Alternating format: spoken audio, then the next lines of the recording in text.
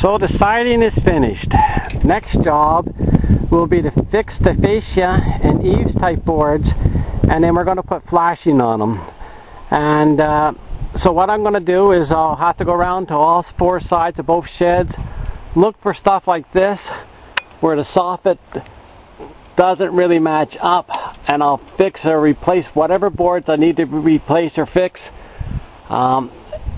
This here is a broken looking board, rotten board, but again, that's a roof board, and I'm going to wait till I get onto the roof to fix that. So I'm really looking at only the spacing board here that you see. And so what we're going to do is we're going to take leftover pieces of siding that we used on a shed, and we're going to flatten it and put it on here. So we're basically going to cover all this, and we're going to be covering this kind of area and then tucking it in behind here a little bit. And we'll do it right up to the bottom of the roof underneath here. So this will be all covered in metal. So let's sit back and I'll quickly show you how to get your siding ready to put up there. So to make the flashing, we take a piece of our siding that we have left over, and what we're going to do is we'll lay this down on a flat surface, we'll step on it, which will get it fairly flat, and then we'll take a hammer and we'll hammer it here, we'll bend it over, hammer it there too, so when we're done hammering it, and it doesn't take too much, you'll get a piece of flat flashing like this that matches your shed. So to figure out what size we need to do our fascia and eaves, all we have to do is, let's say here's the roof, here's the wall, and let's say the fascia board is 4 inches tall. So what we want is a 4-inch piece plus 1 extra inch, so we want 5 inches total. So basically 4 goes here and 1 will go underneath, so that'll be a 90-degree angle right here, and that way it'll protect the front of the board and a bit of the bottom, so when water comes off the roof or if it hits the side, it'll just keep on coming down. So we'll cut, if this is 4 inches, we cut a piece 5. If this is 4.5 inches, we cut a piece 5.5 inches. So we add an inch, so that's the extra inch that goes underneath the board, and that'll cover the edge of the board.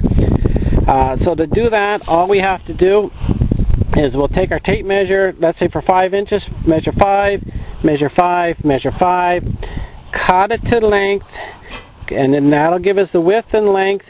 Then we take our pliers and we'll mark a spot at 1 inch, and then we'll bend it, bend it, bend it, bend it, bend it, and when we're done we'll have a 4 inches and 1 inch bend. It's a 90-degree angle, and then that's what we put on the fascia / eaves. So it's actually quite simple. Once I have the first piece ready and cut out, I will show you going up. I'll show you when I put it on. Thank you. So I got my first piece cut out. From here to there, it's 4 1/4, and that would make 5 1/4 if I do an extra inch. So I took my piece of metal, I cut it. This piece here happens to be 51 inches long. I cut it 5 1/4 inches wide. I marked it in 1 full inch, which is here, ran my line, and then I took my pliers, I bent it back, and then I used my hammer to straighten it out a little bit. And so what I'm basically going to do now is that I'll put this up onto the eaves or fascia, whatever it's called. It'll slide right underneath the shingles, right up against the board that's underneath it here, and then I will tack nails here and down here and so on, maybe every foot, something like that, and then I'll just overlap it when I get down to the bottom, and then wrap it around the corner and keep on going that way and so on. So that's all I'm going to do. It's going to be quite a few of these boards before I'm done, but basically it just goes on, pushes up underneath the shingles, and when I do the metal roofing, it'll actually come out probably 3/4 of an inch or so past this, so that'll be great. So that's all there is, and that protects the edge and it protects the front of the board. So okay, anyway, I'm going to continue on, and I might bring it back in a bit. So I've got the first 2 pieces on my small shed, and I'm just going to climb up the ladder and I'll show you how I'm trying to get this where it looks half decent. There, so then I'm trying to line up this groove that's in my siding, and then it'll come down the other side, so it'll actually look very good, hopefully. I'm using some white nails there. For the underneath, they're roofing galvanized nails, and then I'll just keep on going down. And that groove here is actually in between my ridges. So basically I'm taking from this spot, measuring over 5 inches to here, and that's where I cut. That's 5 1/4. That's what this is. And then I measure in another inch from where I cut it for it's 1 inch, and I bend it, and that's that bend right here. So that should be vertical, straight up and down. This is permanent marker, but it's fine. And in time, roofing comes above this. So there we go. So hope you're enjoying it. So I've now finished the front of the big shed and the little shed. I've tried to keep the pattern the same going all the way up. This one here, the soffit, is sort of boxed in. So I put the metal here and on the sides and overlap to the course. I'm going to start working on the sides.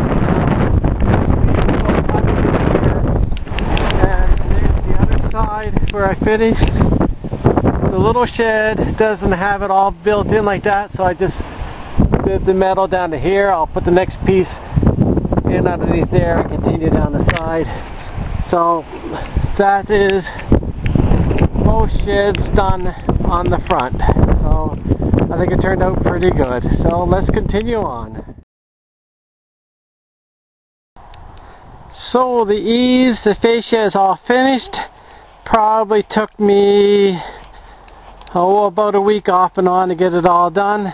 This is the big shed. I did in behind the boxed in area, behind this, or next to soffit area. Obviously I did this side. This is the small shed. I've done in between them, of course, on both sides.